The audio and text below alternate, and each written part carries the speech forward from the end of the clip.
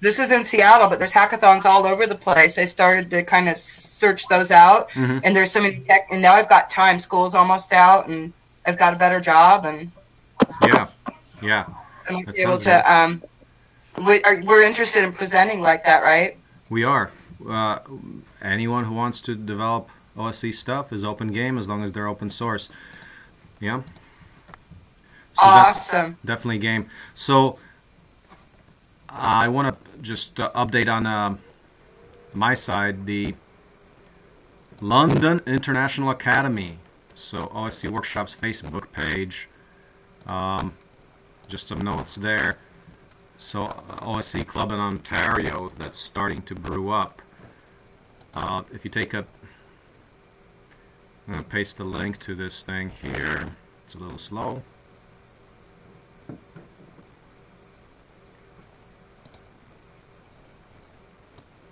We got snowed in here quite a bit. It's a kind of a nice winter storm. We're glad to make it back yesterday because Kansas City International was a little bit congested because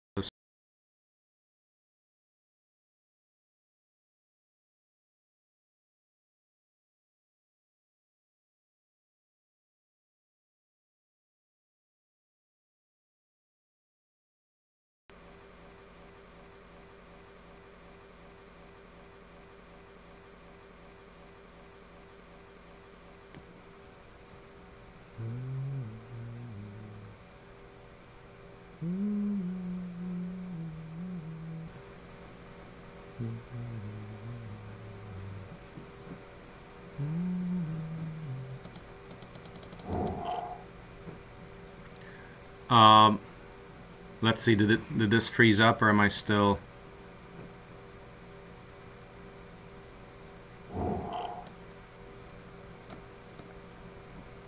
It did, but you seem to be okay now. Okay, it did freeze up. I'm going to my Facebook page. I'm going to paste that.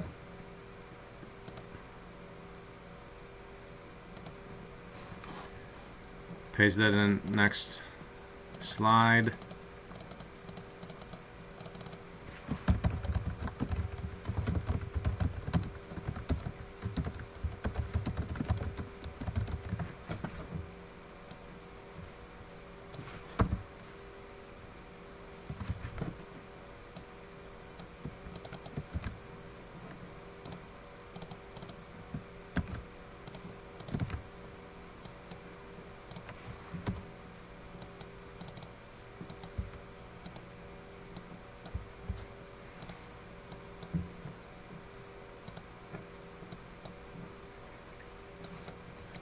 Click on that. So at page number 2, click on that to see some of the updates on a build.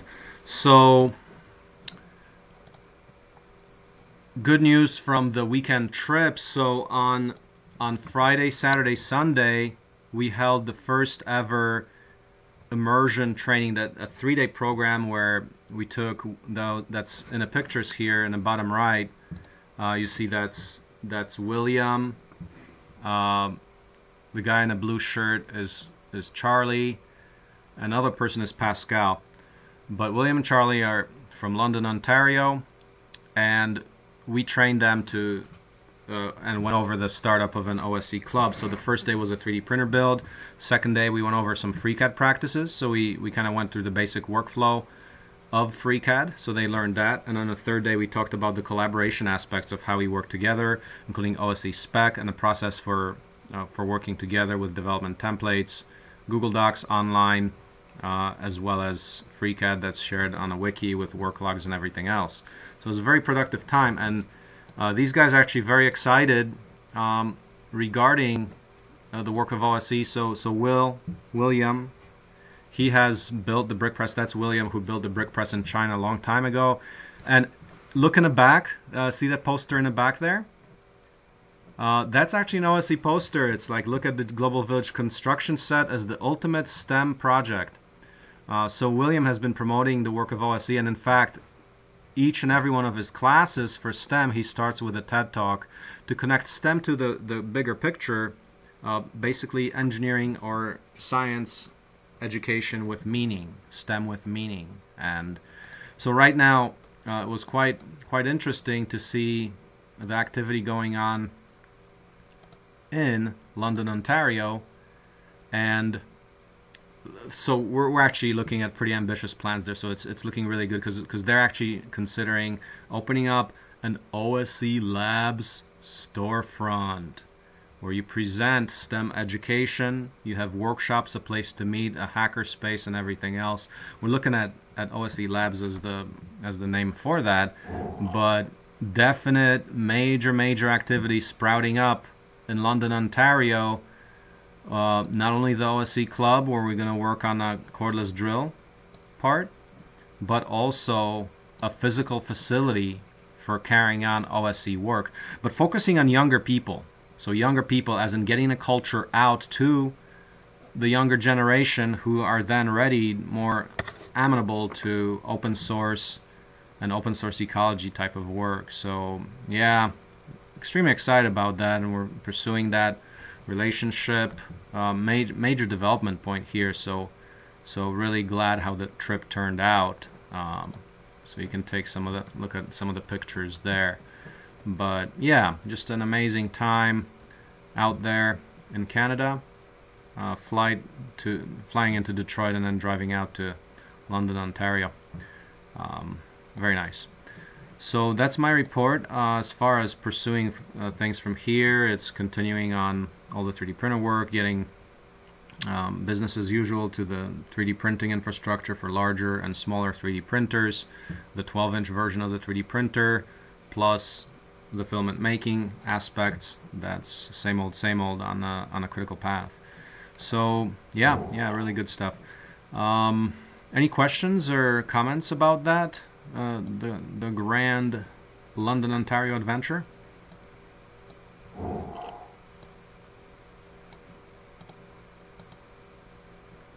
Not really, but it's exciting that the critical mass is building. Yeah, this could be it. So I'm definitely looking forward to more clubs in different locations where we can really leverage a crowd development effort. And if this works out, I mean, that could be a major step up. If there's a physical location that OSE is involved in, that's really good. So let's continue. So maybe, Abe, do you have any updates on the D3D Mini aspect? Yeah, I've been working on the clamp design a little bit. Actually, I didn't get much done over the holiday, but I was thinking about the clamp again, and I wanted to kind of move on to the frame sizing and all that. But the collar clamp looked interesting, so I thought I'd try to dress up on that, and I did that. The only issue with about any clamp system, I didn't really look at too close before about the snap clamp on the distance. At the bottom of the Z-axis, the issue with any large clamp, like a bolt going under there, is going to be that it's thicker than the PVC corner parts. So it will prop up the frame at that point, and then the frame won't be sitting on a surface solid. So I'm thinking it's almost like they have to make feet parts, because just about anything we put over the pipe at the bottom is potentially going to cause that issue. I don't know about the thinner clamp without a bolt around it like the other style, but it seems like it's easier, other than that we end up with a bunch of extra parts, to come up with some kind of feet that prop the frame up. Yeah, no, I see what you're saying. Yeah. But it's, I mean, technically you could redesign 3D printable corner pieces other than that. For printable ones, I don't know how well you can glue the PLA, and if you're using PVC pipe, or of course if you're 3D printing the whole thing out of PLA, then I assume you can do that pretty well. I don't know how PLA and PVC well to glue or whatever, but obviously for somebody who wants to use store-bought PVC corners off the shelf, then you've got to figure out some additional feet. And the only way to do that looks like you'd have to screw something on there. Otherwise, it's going to be another like clamp. You know.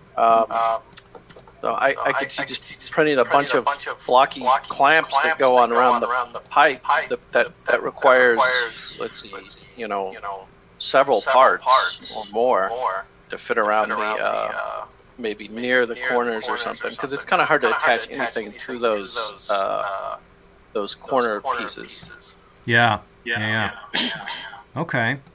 So I just downloaded your recent clamp, so you've got a two-piece section at this point? Yeah. So that collar clamp style, let's see. Yeah, that was the only way I figured to do it. I kind of simplified that. I just did bolt holes because I was thinking that that would print faster. It looks like, there's a lot of other on the clamshell parts for the axes and so on. I see that there's gaps that it manages to bridge over with holes, underneath the clamshell parts that way, so it can bridge certain narrow areas, I guess, printing, but I assume that kind of slows down the printing.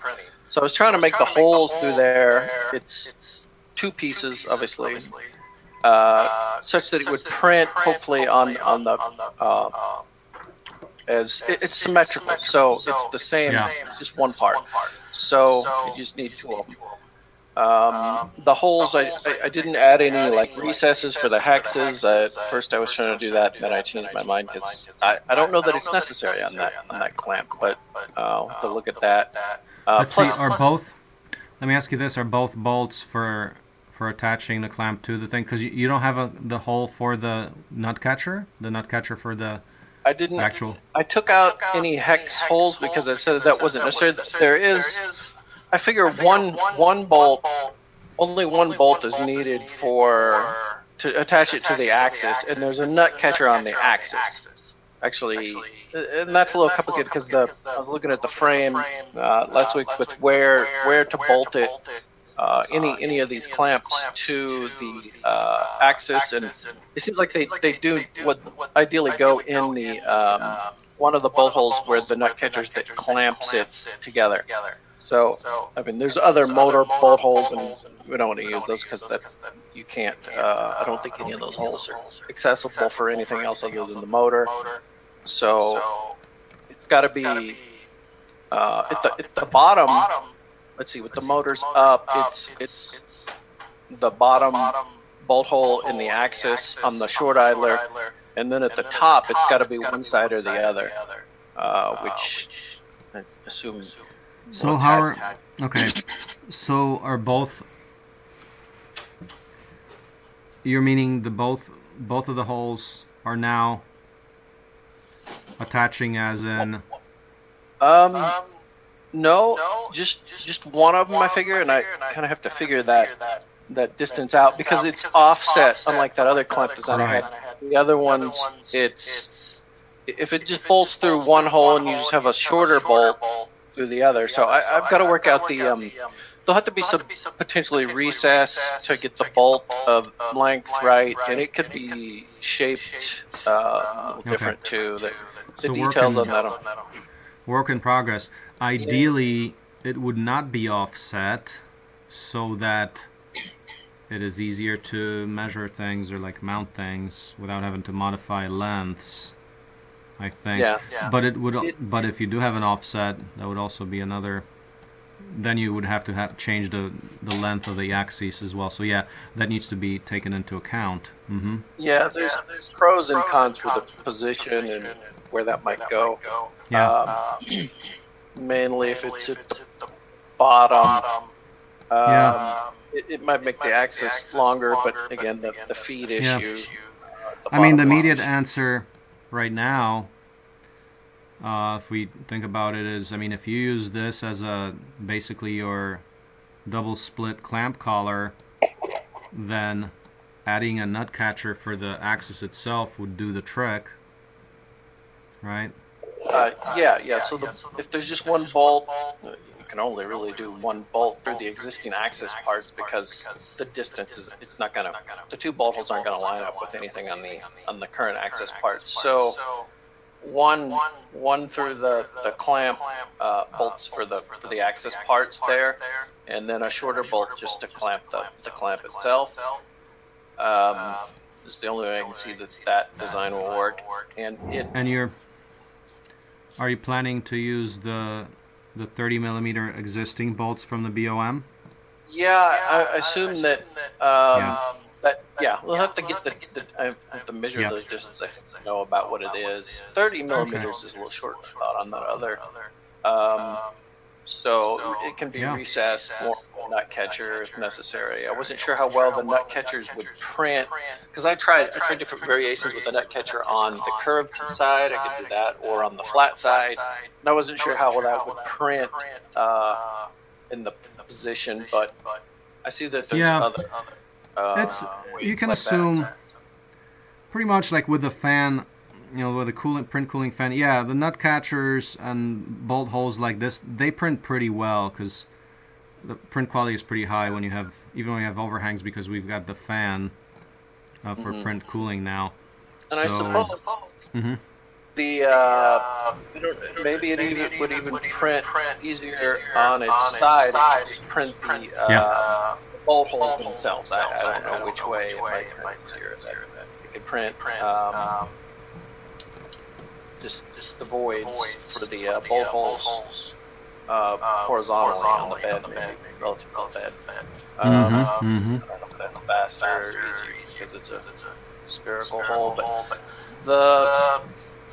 you can add different nut catchers different ways as necessary. It look like a lot of 30mm bolts you're using now. That you have a nut catcher for the end, but the heads on those they're not hexed.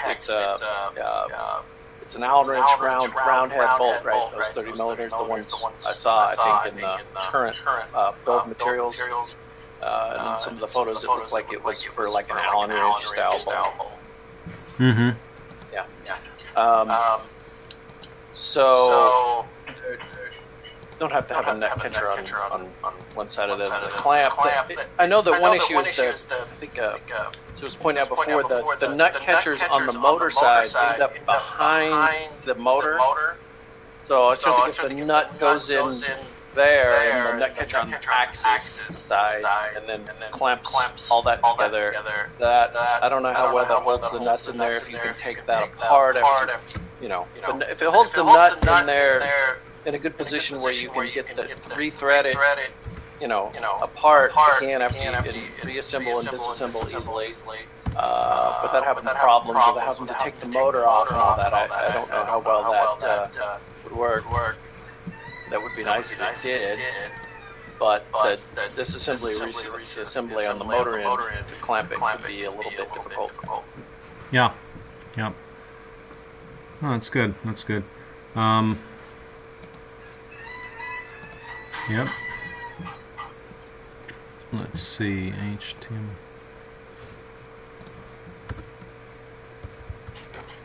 Yeah. I hate to have too much unique part count, but for the things for feet, to raise this thing up might be to redesign that snap clamp, where it acts as feet, and just put two of them on one next to each corner on each section of pipe at the bottom, and that would prop it up, a half inch or so, something like that. But that means you got to have. Well, I mean, you could use the clamp itself, right, to be the legs, right? Yeah, but I mean, technically for the Z-axis, there's only one at the bottom, so that would mean adding a whole bunch more. Plus, they take a whole bunch more bolts. Right. If they're bolt style, but you'd need, for the collar style, you'd need 2 bolts times 8, 15 more bolts. So. No, that is an issue. For the 3D printed version, if we're printing our corners, we can throw that height into the corner pieces, as you said. Change those. I don't know what that design would look like, but square. Otherwise, but otherwise it would be convenient to make the clamp such that you don't need to mount. You just have one kind of clampy. So it's another additional constraint that it be only as thick as the corner pieces, you know, so that it doesn't lift things off the ground. That's harder to do. Yeah. A lot of it is testing on this stuff again, because with the plastics, like those snap clamps. I mean, technically, I think you could build the printer and it would work without, maybe it would wobble the frame, but you could print the feet and put them on after, I guess. But there's different ways you could solve it. But you kind of need a good solution that doesn't require too many parts. So the snap-on feet seem like one of the easiest way, but that's another separate part from maybe the collar clamp, because that works better. Yeah. Okay. Yeah. Any questions on that, on the geometry, or? No, I think I've figured it out. There's just it's the it's all the distances in between the style of the clamp and then the length of the rods and the axis and all that. It all depends on the other. So and of course we want it to scale too. So getting the thicknesses right on those, it may work. One thing may work for the 10-inch version or 12-inch version, and then for 16, 20, 4-inch version, you don't want to have to be different. I mean, it'll have to find some points that scale for that too. So we don't have to print different thicknesses of parts. That would be annoying. Yeah. So getting the bolt holes to line up at each point. Yeah. So a lot of the same problems that all depend on the shape of the clamps. But that's okay. Okay, sounds good. Let's see. So let's take just a little bit of time right here to look at, like, when we explore the basic workflow, because it was quite productive for the OSE Club in Ontario. We went through FreeCAD version 0.016 and the workflow of doing sketches, creating three-dimensional objects out of those by extruding those with pads, then drawing any further shapes on any surface to make a more complex geometry, and then from those surfaces drawing any further shapes on any new additional surfaces till pretty much getting rather complex geometry. So both features or pockets in those sections. Now in FreeCAD 17 or 18, that's a little different, but let's actually create a new document here, and so I'll share my screen.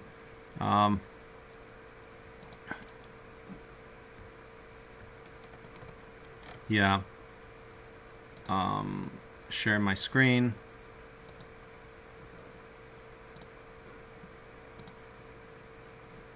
Right, so take a look at this FreeCAD, a new window. So if you go to Sketcher, and maybe Abe, you can help me. So I'm gonna do a XY plane structure. I'm gonna do so this is the basic kind of exercise. So you draw yourself any structure, blah blah blah, close it upon itself.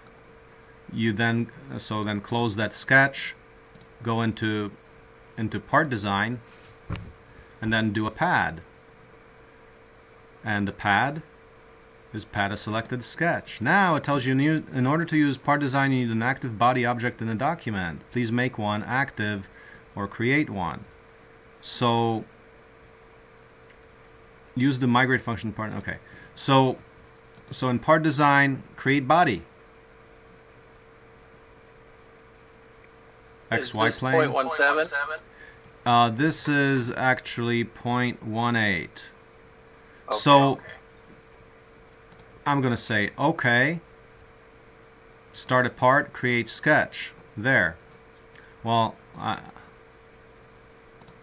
see, I think the idea is that first you got to create this body, and that's the only addition in the workflow. But for a novice, that becomes impossible to manage. Like, how do you know that? How do you know to do that? So there it is. I did it, but I had to do that extra step at the beginning. Abe? I figured a little more about 0.17, 0.18.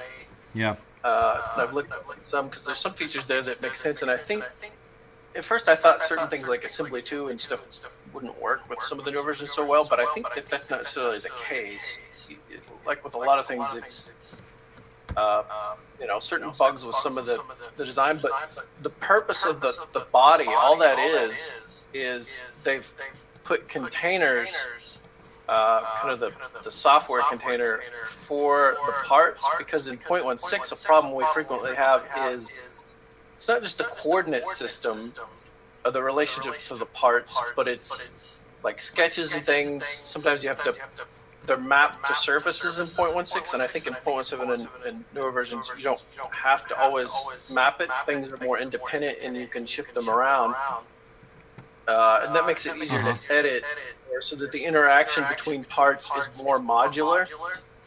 So you don't get like the glitches we get in 0.16 when you like change something in relation to one part and it just throws off everything. I think the parts, those body coordinate systems and so on that it's got there, lets it be more independent and modular.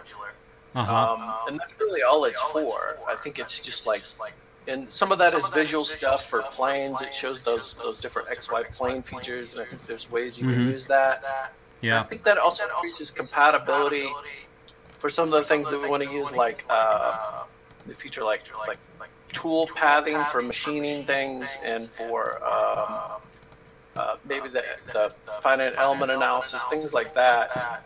Because sometimes, you know, some of the tools in the workbenches in the older versions, they're not very compatible all the time together very well. So I think making I think that's their goal with that software change, is to make it more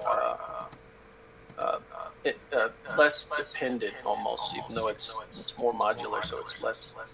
It doesn't break as many dependencies between things, between different workbenches. But I haven't noticed, other than having to make the body, the plane elements there that are in the visual thing, that I haven't really worked with those in detail to the point that I haven't had an issue where I needed to understand the details of that. You just create it, and then everything seems to work normally. So basically, to summarize, so if you look at my screen, okay, so I just created a pad, put another feature on that, put a hole through that, put a hole through the other, so kind of the standard workflow. But just the point was, at the very beginning, before you start a part, so say I create a new document, I want to use the basic OSE workflow. Instead of going straight to sketch like we typically would, okay, XY plane, does it allow me to just create a sketch and extrude it? Close. Part design. It did some of those things. Yeah, it did. Automatically. It actually did allow me. I think, and I don't know what the difference is at this point between 0.17 and 0.18 very well. I've looked at both, but I think I said that there were some new interesting features in 0.18. But a bunch of that is buggy too still. It's obviously beta software, all of it. But Yeah. So essentially, so what I'm observing here is if you go to Sketcher and you do an XY plane and do something like that, no, go straight to part design, and then when you do the pad, do the sketch within part design. It allows you to select a plane such as XY. Okay, great. And then once I start drawing here, draw my shape here, and then say close that, then in part design, yes, I'm able to create pads right out of that. Excellent. So just a minor variation, but it's actually simpler because we work the basic OSE workflow within the part design workbench, not Sketcher. If you are in part design, the sketch thing, like, okay, say I go on well, let's cancel that. Say I want to put a feature on that, put a sketch on that. Yes, it gives me all the tools within a Sketcher workbench, so that's actually very convenient. So I could put a square on this, square feature on that, close, and then pad it, and there you go, you got a little pad coming out of there. So yeah, it is actually quite convenient. Not bad, not bad. Just as long as we remember that. Because the thing is, right now, it's for Linux, it's kind of hard to download 0.16 anymore, because that's in a more hidden repositories. So yeah. I think my instructions on that, it's FreeCAD Legacy. It took me a while to figure that out too, but commands are fairly simple. I can't remember. I thought that was posted somewhere, or maybe it's on the forum. Maybe that should be put on. As far as I know, FreeCAD Legacy 0.16 is a fixed version, so it seems like it's real nice to have that version in OSC Linux for a while, and then I think we have 0.16 and 0.17. And ideally, if OSC Linux gets updated, 0.16, 0.17 would be great to have. I guess both. I don't. The daily 0.18, that doesn't seem necessary, right? It would be good to have both versions just so we can gradually learn. I see. 7. Yeah, no, that's a good point. So FreeCAD Legacy, it even says 0.16 is used to mitigate the disruption brought by the new 0.17 part design workflow. So all you need to do is add the repository to your PPA, to your... What's PPA stand for? Let's see. Whatever the repo is, add that to your software sources within Ubuntu to make that work. So that's good. That's good. Now let's see if I could actually try that, because that will be useful. See, because when I have FreeCAD on my normal computer here, it's 0.17 and 0.18. So if I go to software sources within so in settings, system settings, right? Where do I add the software sources? That's in system settings, right? Well, if you open a terminal, you can just copy and paste those commands into a terminal. The easiest way to do so sudo add apt. Okay, yeah. So there we go. So just go to terminal, add your repository, and then upon... So in terminal, do this.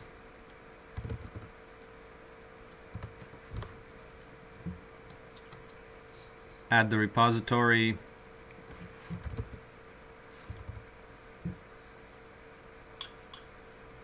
It's going, it added it, and then sudo apt-get update. Since 0.16 is stable, I almost wonder if there's a way to, if they have a package. I know I downloaded some other versions of FreeCAD in they call it a portable container format. I think it was actually, I was testing the version made for Assembly 3 Workbench. I haven't looked at it much, but I think it's 0.18, which is why it seemed a little buggy. But I noticed that the Assembly 3 Workbench features were interesting, and it was easy to download a container format for that. It's just a single file, and it runs in its own container that way. And I don't think you can run it. The one thing that annoyed me about FreeCAD was not being able to run versions independently. I don't think that it runs at the same time as another version of FreeCAD, but it's completely contained. So I don't know if that would be an advantage for OSC Linux.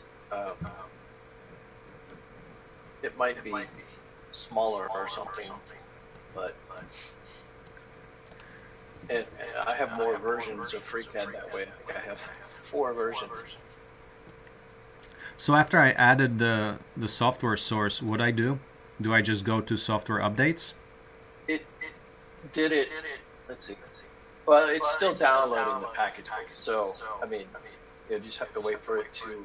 It's probably running through some other sources for other packages too, because it's up to date.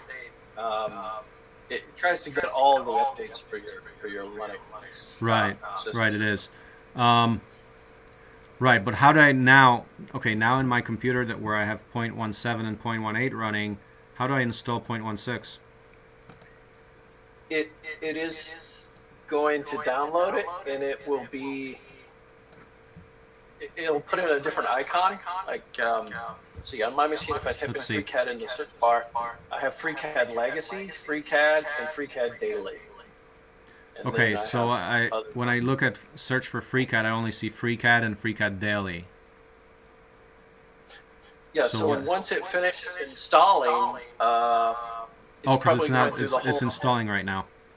Yeah, it's looking through all the PPAs, the package, whatever, all the different packages for the system, and because the system settings contain a whole list of the sources. It's going to go through all the sources, and FreeCAD is pretty large, so that will take a while to download.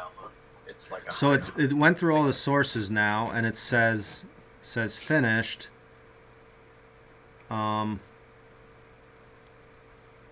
Okay, so let's see. Yeah, I'm not seeing what the video is on your screen. I guess the most updated thing, but let's see. Pull up.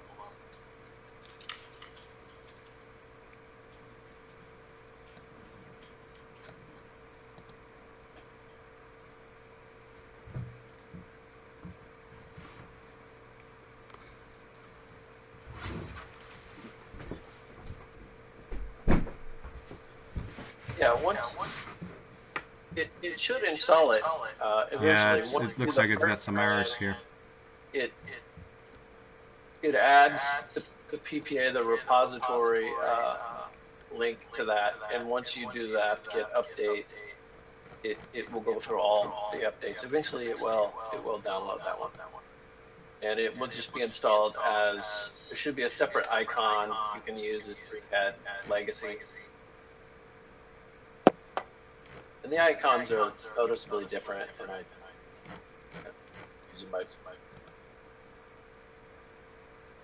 usually just use it looks like I got some errors here, though. That's pretty normal. It's probably other PPAs that are out of date or no longer functional. I have a bunch of that too that I need to clean. And when that happens, that means FreeCAD wasn't installed? It might not have installed other apps or packages that it was trying to update. So it depends. I mean, it'll give you an error for each specific package. I mean, it might need to be, if it was a serious error, it might not have gotten very far, but usually it's just certain ones, but it's other apps, but depends on the error. So sometimes you do have to run a different package command to clean or remove package dependency issues.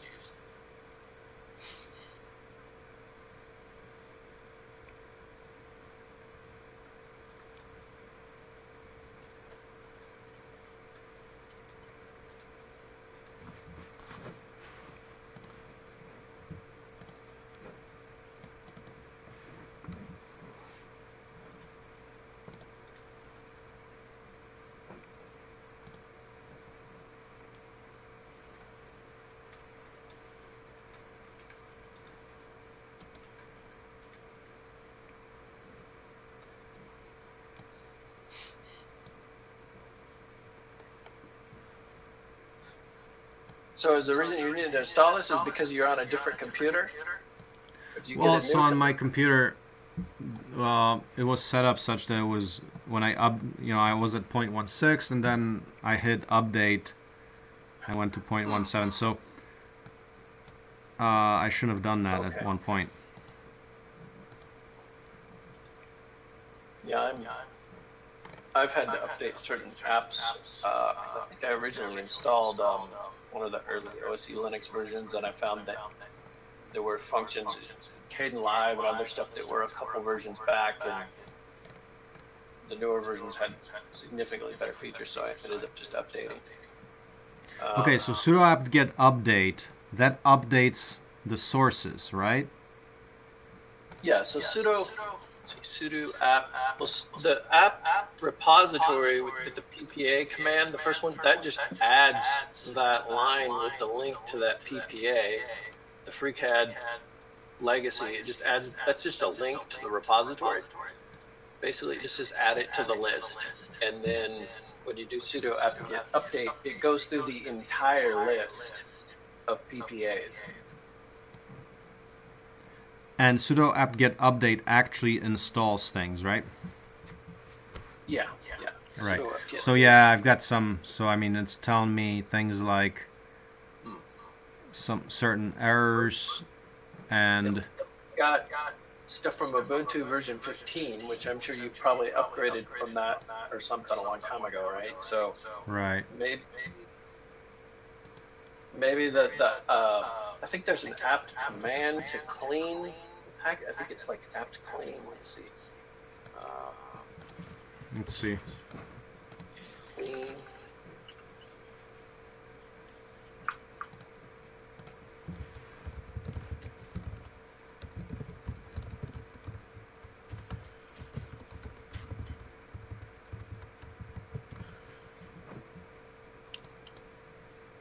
There's an auto remove command. Let's see. So you can do like apt auto remove, and that removes unused packages. I think there's a clean command though.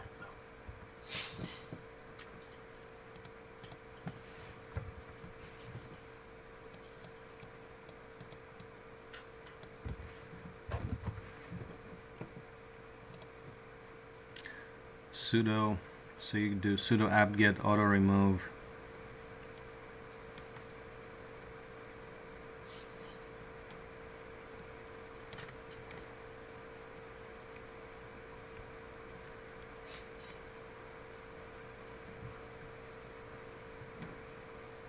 So should I just try to remove FreeCAD and then run my legacy command again?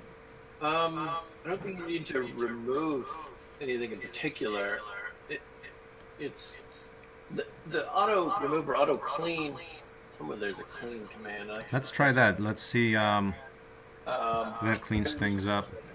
Terminal, and usually the help in the terminal is really good. But help. 78 to remove.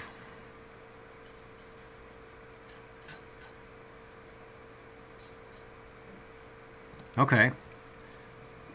If you've got old packages, the auto remove command should clean that up. Sometimes it's better just do it steps at a time. I've had issues with the package system on older versions of Linux that were just about impossible to solve that I can figure. But these days, it's been easier. I just stick with the automatic stuff. And sometimes an error. With auto remove?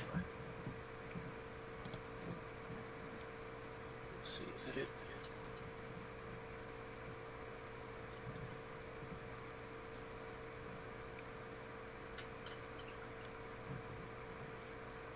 When do libraries get disused? Like when you update, and why do I have all these extra unused libraries?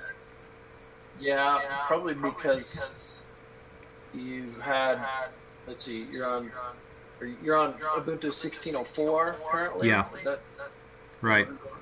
Yeah, that's two in mine wants me to upgrade to 18 all the time. But I think if you were on 15 before, it's possible that some of that stuff hasn't gotten cleaned because you haven't got in there, and it's not auto. You've got to tell it to auto remove. Yeah. Clean. Maybe it's a different. I mean, some of that stuff it should do automatically, but inevitably something doesn't get cleaned out automatically. So, I just tell it to do the simple commands first, and then as it removes more of the error messages, hopefully you can narrow down the problem. Right. If there's so after the auto remove function, running the sudo apt-get update would be that should install FreeCAD Legacy, yeah? Can you share your screen to show when you look at FreeCAD so you have Legacy, Daily, Yeah. and 17.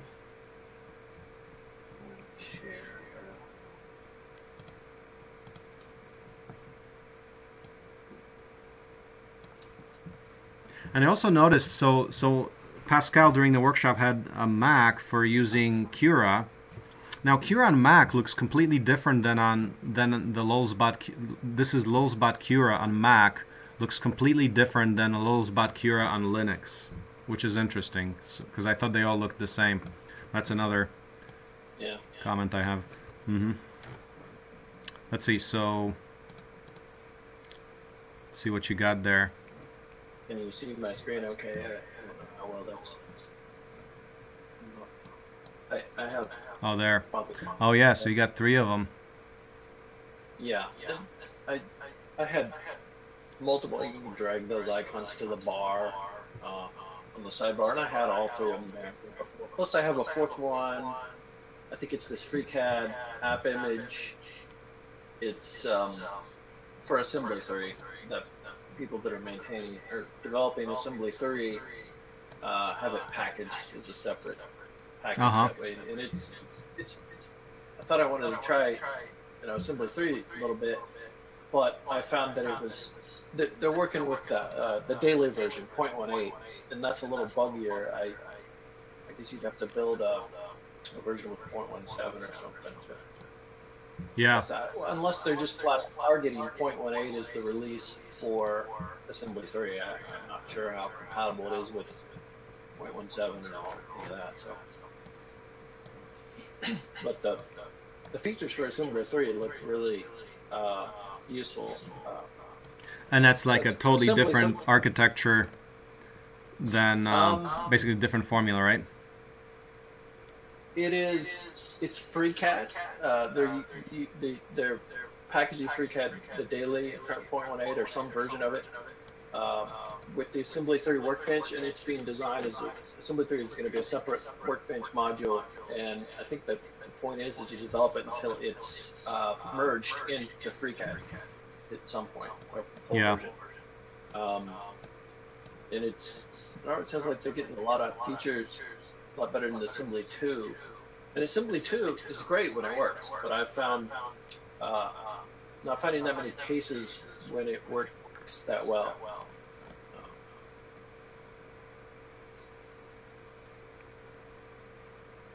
Because it actually, when it works, it allows for smaller files because the files are just linked to one another.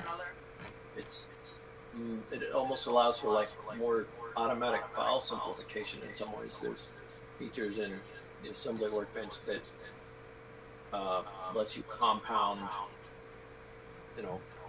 parts and stuff together to make assemblies or sub-assemblies, and then you can link those sub-assemblies into larger assemblies gradually, larger files, and they're all supposed to be editable just by opening the other one. That's how Assembly 2 is supposed to work, but sometimes it doesn't work quite good yet. Yeah. So I'm running the auto remove function right now. It's still going through a bunch of stuff. I guess if I never did that, because I never did, I think it's got 5 years of cleanup. Oh yeah, an older machine. Yeah, I noticed it looked like you were looking for a laptop. I was gonna say, if you needed a laptop, it might be a good idea to put out a one ad on social media, see if anybody's looking to get rid of a slightly used machine or something. Yeah. Well, you know what? So I've got the Dell Precision M6500, and that's actually still a high-performance laptop. It's a little heavy in weight, but when you look at that, we actually got another one of those because it's still pretty top-performance hardware, and it's only like $500. No, 300. You could get one of those for like 300, and it's still very competitive hardware. It's just older, but its specs are still really good. Like 8 gig RAM and i7, whatever the processor is. It's pretty good stuff. Quad core kind of stuff. So actually, that works still quite well. A drop in performance after the updates for Just a little bit. In some cases, I don't know how serious it is, but the those Spectre and Meltdown problems have to do, I think, with memory mainly. But they, in some cases, the efficiency gains were like 30% on certain generations of CPUs, and a bunch of that got just eliminated by those bugs to some degree. I don't know how much, but it seems like it's been a little bit slower. And only the newest CPUs fix those problems. That over the last generation, they fixed a few things, but they're only partially fixed or fixed partly in software and not fully in the hardware. I don't like buying like the new hardware because that's almost never worth it, and it's try to keep a desktop for several years, but it's usually, it seems beneficial to just get something that's a generation behind or something that's not so that fast, because you do get a lot of power efficiency, especially for a laptop, from the newer chips. Battery life is way better. Mm-hmm. Yeah. Okay. Sounds good. All right. So I'll see if that cleans up and ends up installing 0.16, and then we just have to, for 0.17, 0.18, we need to just work within the part design workbench and hit the new sketch from there, and that pretty much addresses the create body thing, which I don't really understand what that, I don't really know what that means, but yeah, it's really a container. They're putting, because I think they're extending the coordinate system, because there are, like in the old FreeCAD, you read those instructions, it says that there's different coordinate systems. There's local coordinate systems. Oh yeah. For different parts, and then there's global coordinate system, and then you're translating different things between that. But I think it's excuse me, also containers, so that the parts for different modules and workbenches and so on can interact better, because there has been a lot of this, if there's incompatibility between different functions and workbenches. I think they're trying to put the parts in different containers in the software even, and then kind of to translate between different functions and workbenches. I think it's an extra layer of features. It looks good. I mean, it should enable. No, that's good. That's good. And I see a lot of other features interesting in 0.18, but I looked at them before and read about some of that, but I don't. There's like additive primitive part features, and I'm not sure I understand those. Yeah. How about going back to simple workflows like the exploded part animations? Is that working well for you in 0.16 versus 0.17? Because I know my 0.16, I mean, kept crashing on me. Have you had success with exploded part animations? I haven't used it in a while, but let's see. So exploded part animations. I remember using it. I got to where I could use it pretty well. Yeah. If you have to learn the bugs, but yeah, you kind of have to learn how to use it right. But it's been a while. But yeah, one of the things I was trying to use more was Assembly 2. I was thinking of trying to do animated parts like pistons and so on. Right. Technically, it's supposed to. That's not really what the Assembly 2 animation function is for. It tells you to use something else, but it is possible to do different animations, probably with some Python and stuff too, to create parts like cylinders and things that can move, so you can animate the tractor and so on. Eventually, that it shouldn't be that hard to do, but every time I try, I usually run into some bugs on some of that. But hopefully that continues to improve. Yeah. And I have to look at 0.17 more. I think that the import, I haven't tested a lot. There's an import function to import 0.16 files to 0.17 and so on. And I think it just generates those bodies, and I don't know what kind of glitches and stuff it may have. That's it, because I haven't used it frequently. I tested it some, but and I didn't see any problems with it when I was just checking it out and importing parts just to see what it did. But I assume eventually there could be some bugs with importing certain complex parts or something. But it's going to have to learn how to import the simple parts and then maybe reassemble stuff in with the 0.17 eventually. But yeah. Yeah, no, I mean, so, you know, just now I played with some FreeCAD. I did some explosions, but yeah, after, I mean, can you identify when you're going to get into a crash? Because, you know, every time it just tends to, on my computer, I'm suspecting it's something with my computer, but it just, you know, all of a sudden, bam, just crashes after a few enough explosions. Yeah. Any suggestions on that? Let's see. It's been a while since I've used it. I know since a lot of those bitches usually saving periodically actually seem to help, just because, not because it could recover where you left off, but because something about saving or doing certain other functions in the program clears out certain stuff that may be causing it to crash. Oh, yeah? It just hitting the save button almost prevents, it seems like it prevents crashing, because it might, whatever bugs they are, there's some kind of loops or something it might be getting stuck on. Yeah. I don't know, something in the code that's, okay. that it needs to clear out something in it. And it okay. does it save. So yeah. Control X. No, because, you know, we want to get all the OSC clubs like reliably working on that. We want to make sure we get that, because it's a very powerful, just for doing instructionals. If you have the full CAD, you can very well do you know, large teams, just making all kinds of the very nice build instructionals that we did for the 3D printer last year. Those are really high quality, so we want to do more of that and have more people do that. So it'd be important to get everybody going on that.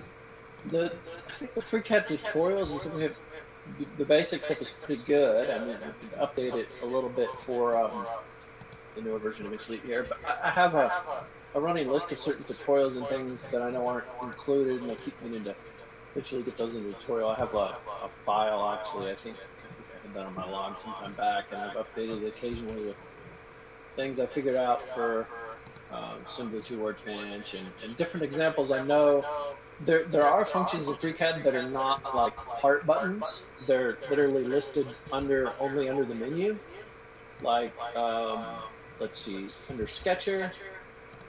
I don't know if you can add buttons for some of these things or not, but there are some things that by default are only listed on like the menu for the part or for the workbench. Like Sketcher has things to, well, there's a button for map sketches. There's things like where you can work with sketches different ways, like reorienting sketches, which when you run into glitches a bunch when you're changing something, you can like unmap the sketch from the face and then remap it back to another face, or try to fix the glitch that's been caused. Also, you can just reorient it if you just want to try something different. And that helps a lot sometimes, and there's no button for that. Also, the part workbench, there's let's see, there's create simple. Well, there's a lot of times people are doing you can make a compound of parts, and then you can simplify the compound, and you end up with a simple copy. It's an easy way to get a simple copy is to create simple, and it's only available on the menu. It's not a button. So I have like a list of several things that we get to put into tutorials, and just some notes on things that did or didn't work, and sketches, and certain where you run into bugs. Yeah. Okay. All right. Okay. So, but let's wrap up here. So, Jen, do you have any other comments or questions from today? Nope. To FreeCAD, we're up to like what version, 16 or 17 now? 17. 18 is the latest, but the official OSE Linux is on 0.16, and So we just went through how to install 16 if somebody wants the legacy version, which is right now the official one, because it seems to be quite stable, pretty good. So yeah, all right. Yep. Cool. Yeah, so I just did a little exploded assembly. I did hit save after everything, so that seems to be marginally gooder, you know, pretty cool. So yeah, I just did that as a sample here. Okay, but now it's getting into Christmas time, so I actually I would suggest like maybe we take a little break for December, like kind of like last year we broke off in December because it's going to get to the holidays and people getting pretty busy. So maybe I'd say we hold off on the meetings for a few weeks, but let's still communicate and continue. I mean, some of the priorities right now, yeah, definitely on the D3D Mini, make that happen. You know, continue working on that design. That's one definite aspect of work. Ruslan's got a lot of work on a different workbenches he's working on, and the D3D version for Germany using the aluminum extrusions.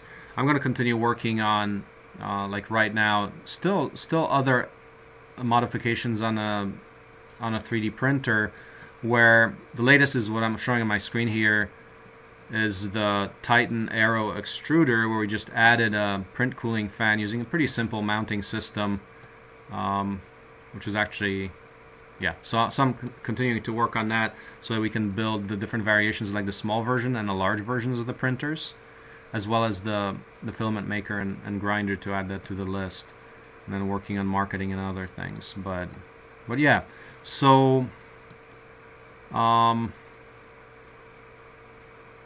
then let's continue meeting again. So I'll call it again for after December, because I know that December gets kind of slow for everybody with the holidays. But yeah, and I was last week, but I'd say too, if you get snowed in, then I get more CAD done too. So yeah, I'll just communicate once in a while. Yeah, so definitely post things on the OSE Workshops Facebook page. That's a cool way to get updates. But yeah, email me if you have any new stuff, so we can probably I'll be building the D3D Mini here. I mean I've got, when I have the frames, the 4x8 foot sheet, steel sheet that comes with the 16, 14, 12-inch and 10-inch frames. So I want to build out the 12-inch version. So if we can get those, well, for the PVC version and the metal frame version, there's two types.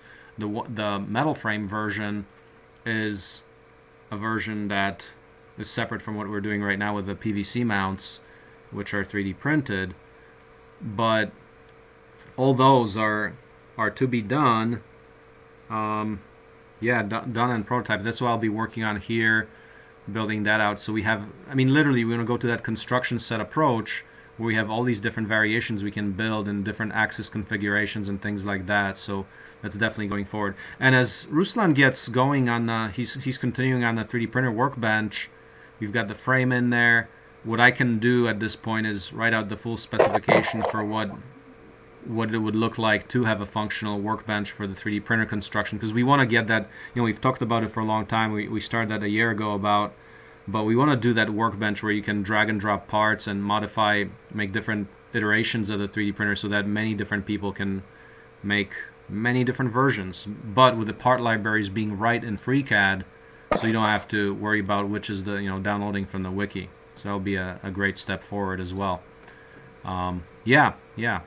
So other than that, we'll continue then, you know, keep on communicating, and then we'll pick it back up in a new year.